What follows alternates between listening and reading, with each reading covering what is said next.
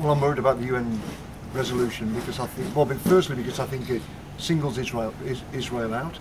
Secondly, because I think it pretends that the only problem or the biggest problem is the settlements.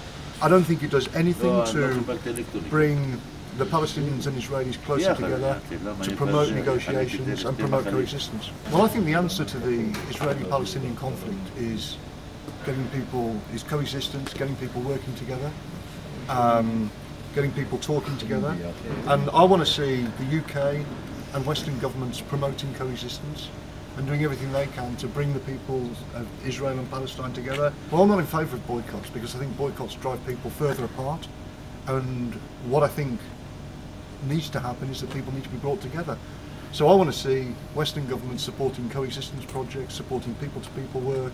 I think these are the building blocks. You can see in Rice thousands of Palestinian workers and thousands of Jewish workers work together and they make a peaceful coexistence day after day. Yeah.